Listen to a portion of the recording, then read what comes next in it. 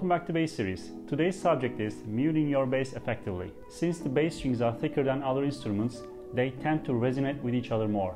Meaning that if I play an open E, all four of my strings will ring with that open E string. Let me mute just the E string. Hear that? Again. Those three strings are ringing with my E string. This is especially disturbing on high volume settings. You know what I'm talking about if you're in a band. So, if you don't mute your strings accordingly, you can muddy up the music quite easily. What we need to do is quite simple actually. We have to be in contact with all four of our strings when we play. So if I play something and leave one string untouched, in this case G string, that string will ring out 100% of the time. We will isolate the muting techniques we can do with our right hand and our left hand. Let's start with the right hand. If you are familiar with the fundamental right hand technique, meaning that you know how to move your thumb on the strings and you know what a rest stroke is, you're probably already doing it. So what I mean by that is, let's play G string. If I move my thumb on the A string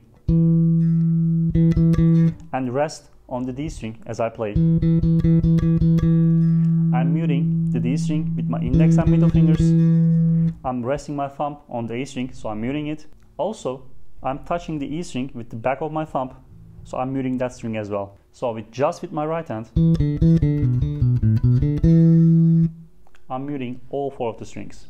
One more thing you can do is, if you play with your index and middle fingers, your ring and your pinky fingers can be used for mutings. This is especially useful for 6-string bass technique, and you might want to check out John Petrucci for this technique. If I want to play the G string again, but I want to place my thumb on the pickup, I cannot mute A and E strings, so with my ring fingers and my pinky, I can mute those strings. Alright, let's get to the left hand. The main thing we will do is, we will be in contact with all four of our strings with the insides of our fingers. To do that, we have to play more flattened fashion to touch all four of the strings instead of playing curved like this.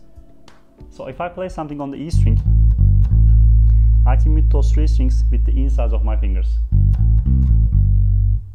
See? Another technique we can use is using the tips of our fingers to mute the strings.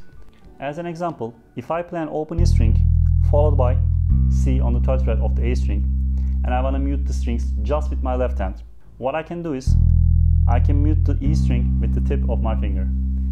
I'm not using the rest string on my right hand, so it's just the left hand. See, it's silent. I can also use the rest stroke and use them both to get a better muting.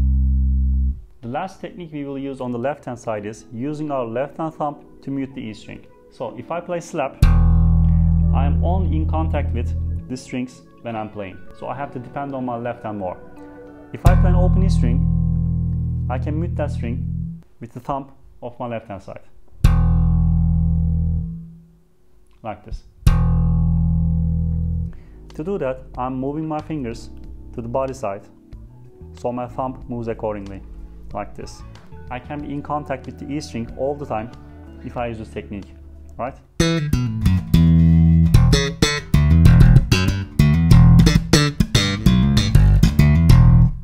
After we master all of those techniques, we can use something like Groove Gear's Fretwraps to help with our mutings. What it basically does is, it dampens the strings on the lower side, so my strings don't resonate with each other as I play. This is especially useful for fluent tappings, when you cannot mute, like this, and in the recording environments when you want to be dead silent. One more thing that is, this is not here for covering up our imperfect technique. This is just here for helping us out in the special occasions.